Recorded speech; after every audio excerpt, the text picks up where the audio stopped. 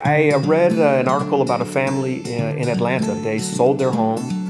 Apparently they had a very large home. They sold it and they donated the proceeds to different organizations. So today, Felicia Dukes and her family are moving into to my home. They are moving in for a year, rent-free. I could just become a better mom. I can go to the schools more. I can just take more time with the kids. And between Felicia and myself and Alexandria House, which works with families that are in transition, we've come together to create this partnership. When we received Tony's offer of a home for a year, it was just an amazing reality. I don't have Bill Gates money. I don't have Warren Buffett money.